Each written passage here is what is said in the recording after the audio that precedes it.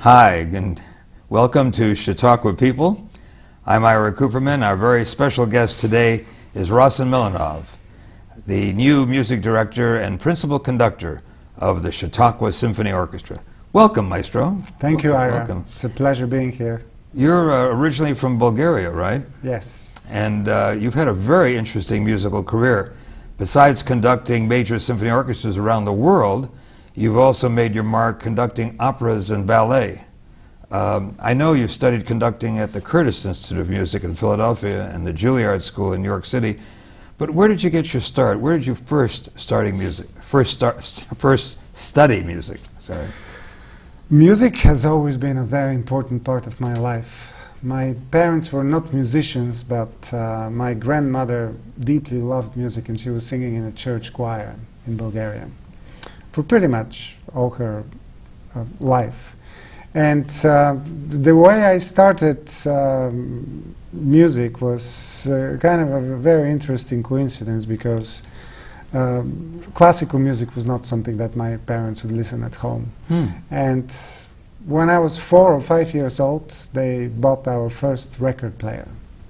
And tons of little 45 rotation per minute singles, or whatever you call them. Yeah. And then there was only one single LP, which was Tchaikovsky's first piano concerto in a performance by Sviatoslav Richter. Oh, great pianist. So of course I went through all the singles, and then finally I got to this big one, and the moment I put it on, of course each side was close to 30 minutes. Yeah. So I did not move until the whole music was over, and I was totally spellbound by the beauty of that music. Wow. And they said, well, maybe this child has some talent for classical music, so they took me to the music school. At the time, you could take your child to a specialized place to get tested as to what kind of aptitude they would have. Right. Whether if it's math, or whether if it's music, or visual arts.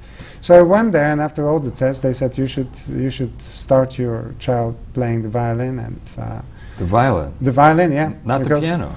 Well, I had a choice, but they said violin is better, because you'll be part of an orchestra, it's more social. If you're a pianist, you're a loner all your life. True. You know, except a few opportunities that you have to be part of an orchestra. The rest of it is either playing alone or accompanying somebody else.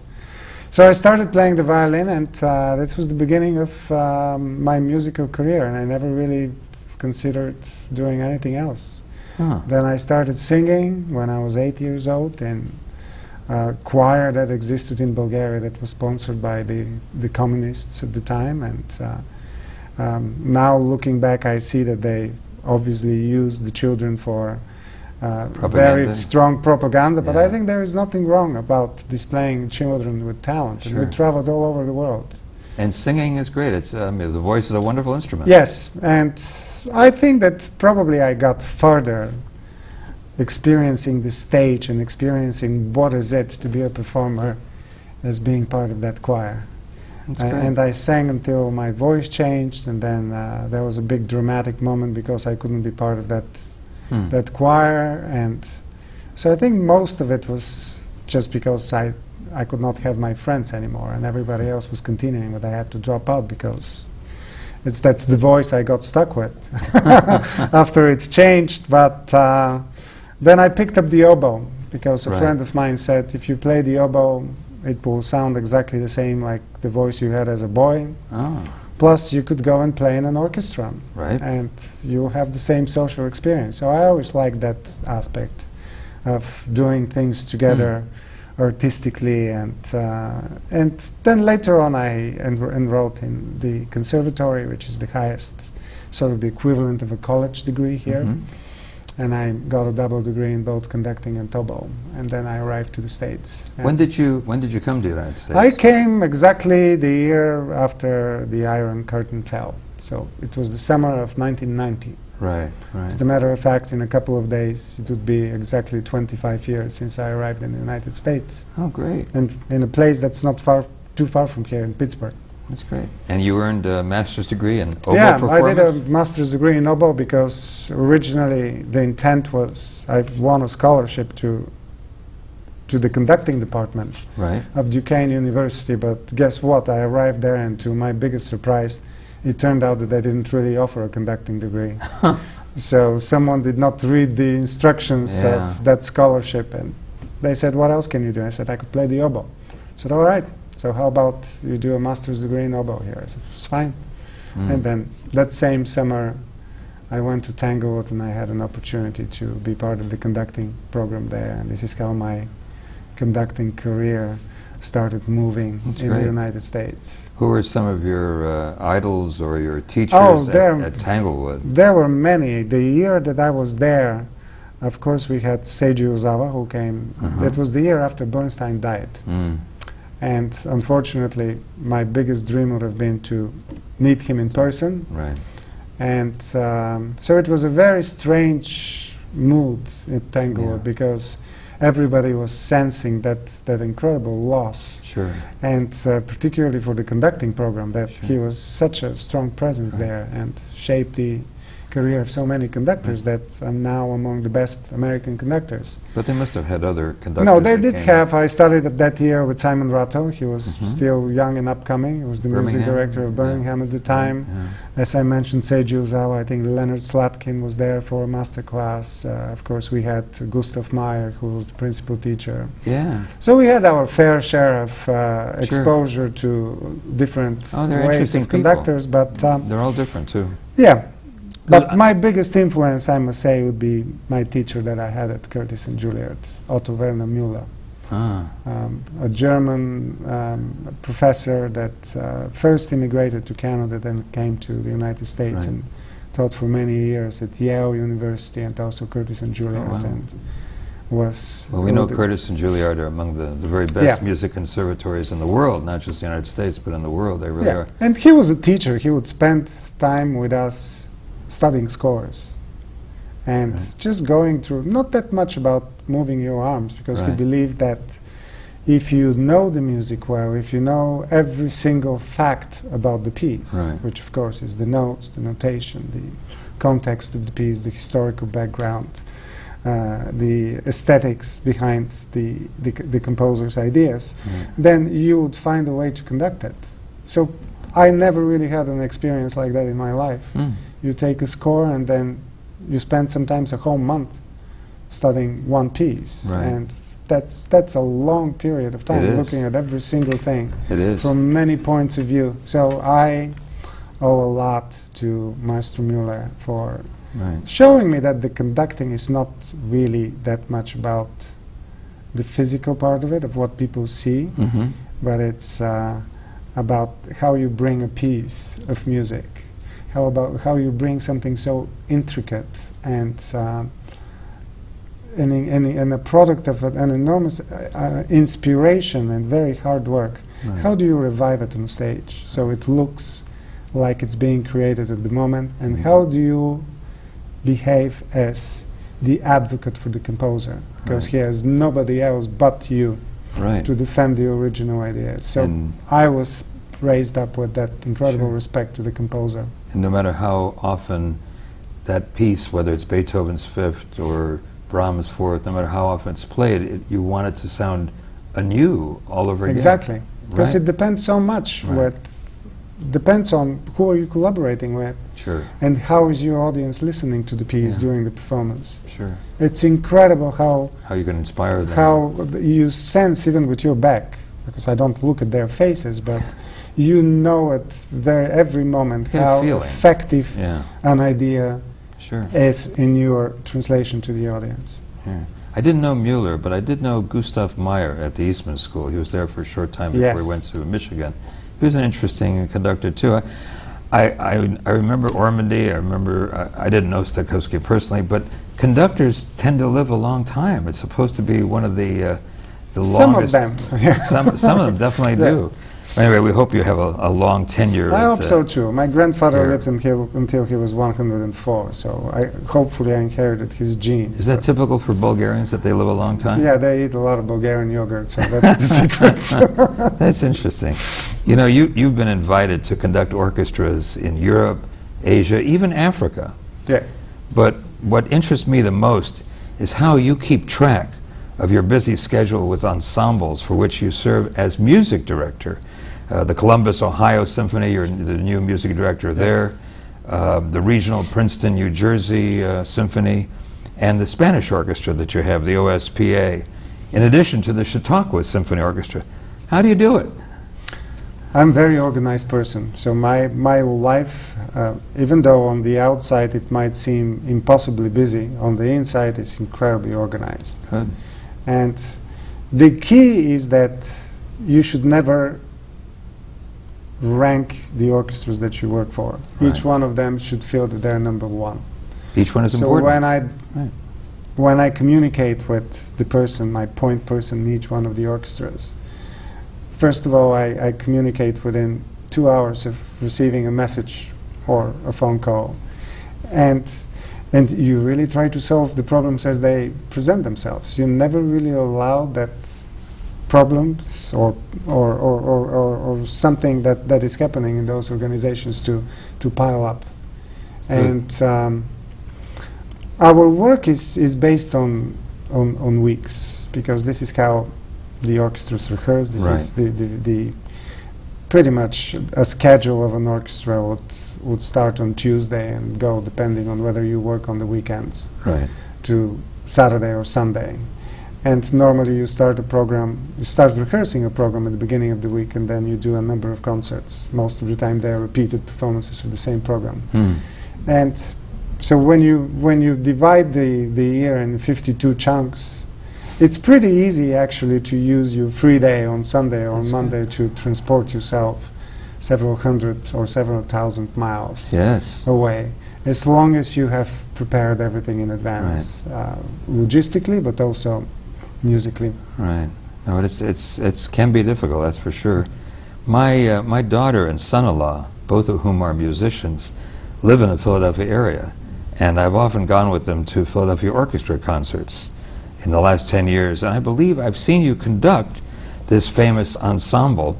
Tell us a little bit about what it was like to be the associate conductor of the great Philadelphia Orchestra. Oh, it was something that went beyond any of my dreams. You had over 200 performances, right? I had over 200 performances in the course of my 11 years of tenure with that incredible ensemble. First of all, it is one of the great orchestras in the world.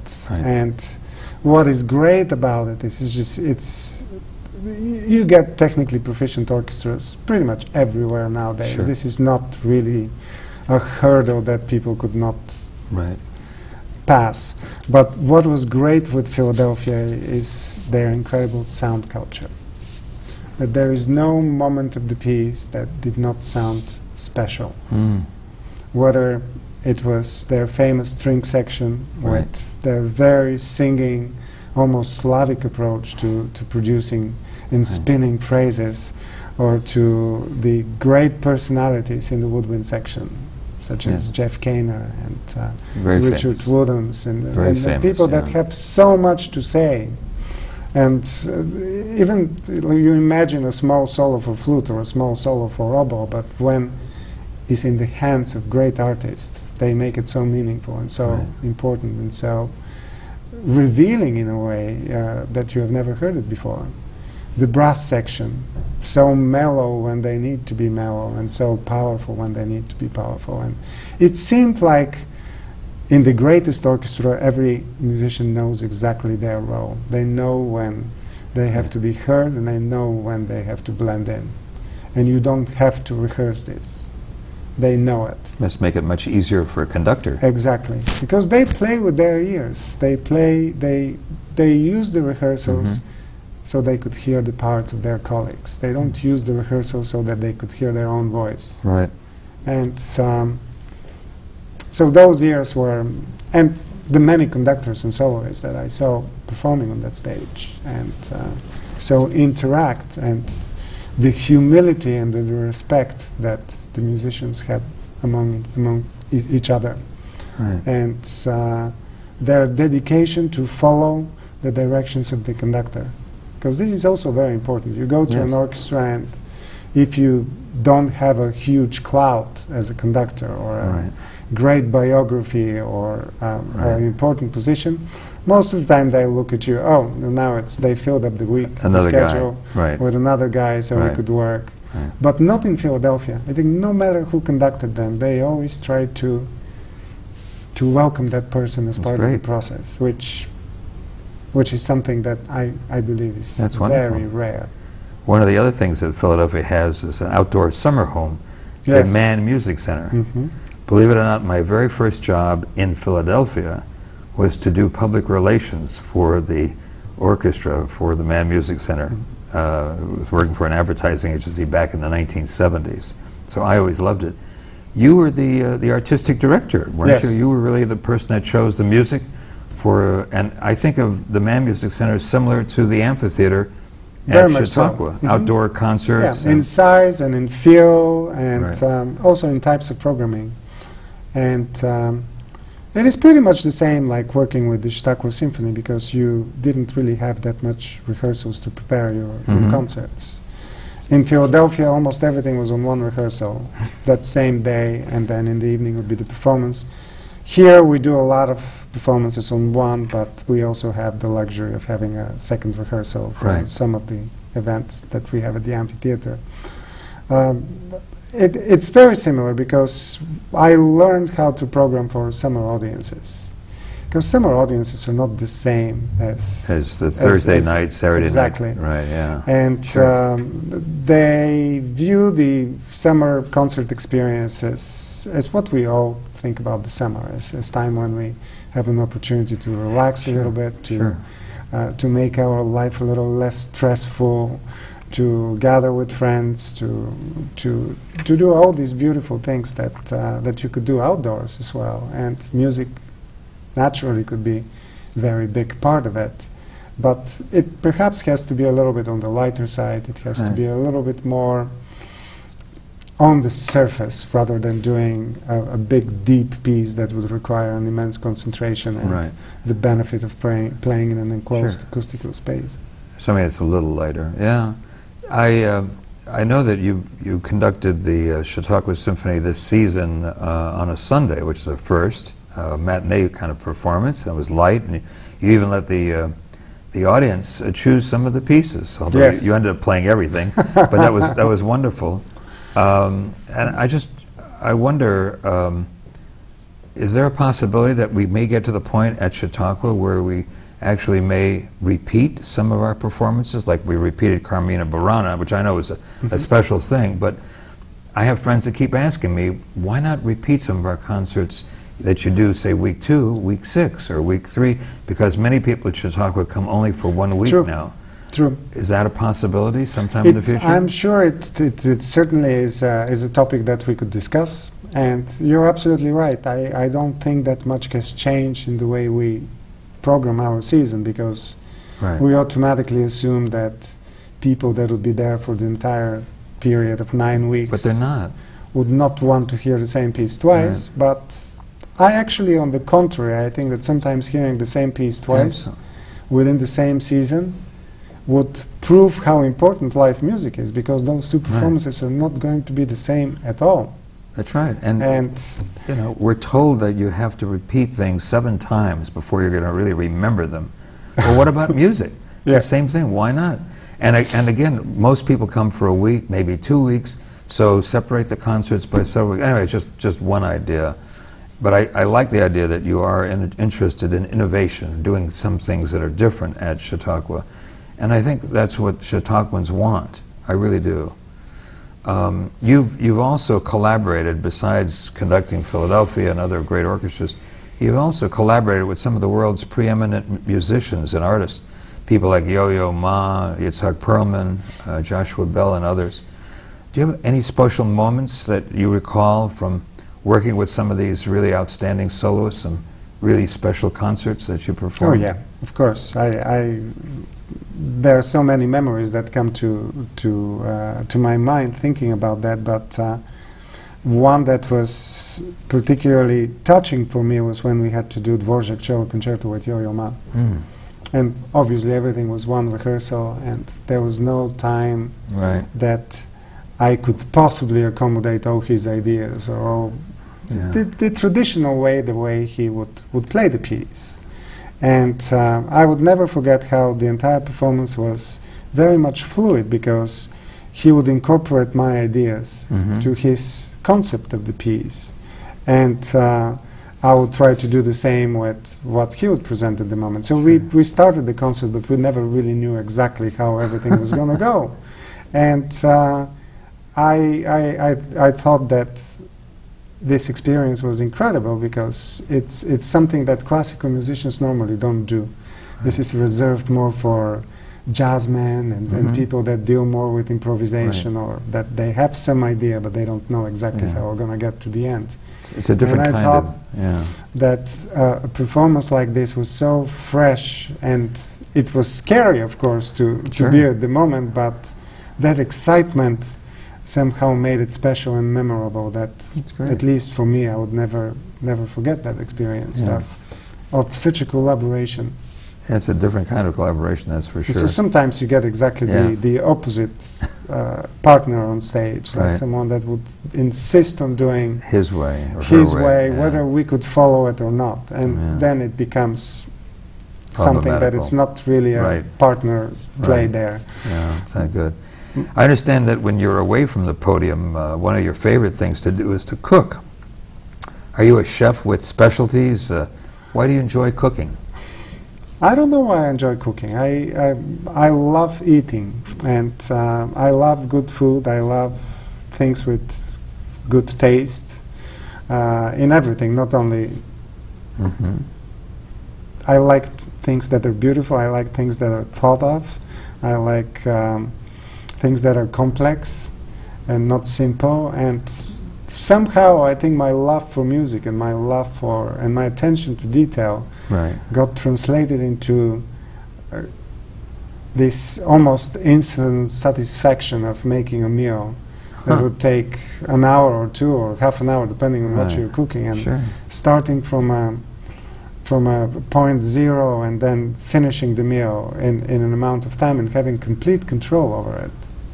You know, including all the improvisations that you have to make if you don't have the right ingredients, or if you're not cooking at your own home. So to me, this is very similar to what I have to do on a daily basis on the stage. It's just instead of doing it with sounds, I do it with tastes. Interesting. And it's also about making people happy. And I think with music, this is certainly very high on my list of goals. And I think with food, we experience the same type of sensation when we gather with friends, and the food is the one that creates the canvas on which a certain relationship unfolds, or at least unfolds much better when you have that. Sounds like a Mahler symphony to me. That's it's pretty good. I think it's great. Do you have a personal philosophy that guides your actions when working with other artists, be they famous soloists or hard-working orchestra members? Do you have a personal philosophy? My personal philosophy is that it's, as far as music, I respect very much musicians in general, whether they're big-name soloists, or whether they're members of an orchestra, or whether they're amateurs that want to be better. I think that there is a certain similarity no matter where you go in the world. And if you respect the talent of people, if you respect the fact that they have sacrificed a lot in their life, that their life is actually quite different than anybody else's life, if you think about it. They have this long history of connection with that art form that you can't even touch. And they do it because it gives them an enormous satisfaction, and it gives them an opportunity to be part of a different world. And that they create, we actually create for ourselves when we are on stage, and the audience is just witnessing that creation. They're not necessarily part of it. And that's my philosophy, that if I respect my musicians, we will find a common language, that I'm not a dictator that would force them to do something that they do not want to do. If I could find a way to making them express their feelings and their talent, the way they were expressing their talent when they were playing, let's say, as soloists, or is their personal relation with the instrument, then I feel that I have achieved something that is important for me. So that's my philosophy. That's good.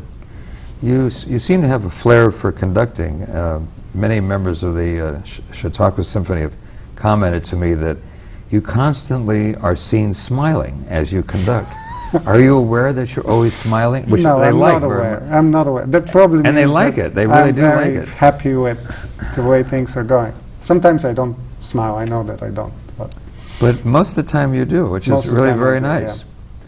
What are your priorities for the Chautauqua Symphony, and how do you feel about collaborating with other areas of Chautauqua, you know, the arts, opera, dance, the visual arts, things like that?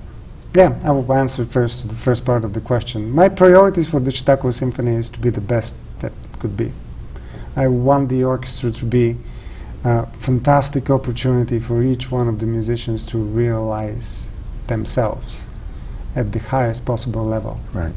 And then, as a combined group of musicians, to really make music at the highest possible level. Because I think Chautauqua deserves it. I think the level of sophistication of the audience, the information that they have about not only music, music is just one small part of our lives.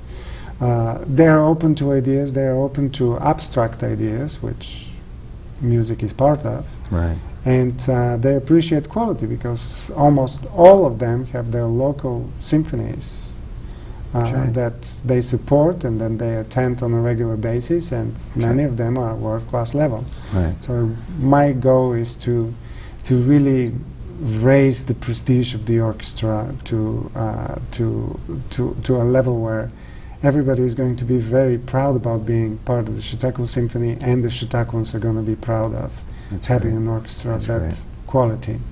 Of course, there is always my dream of bringing people here with very interesting and original ideas, people with to be part of the current state of the classical music, which I think it's also very important for a lot of people to realize, because this is part of the mission of Chautauqua. Sure. We're here to be updated on what's happening in the world.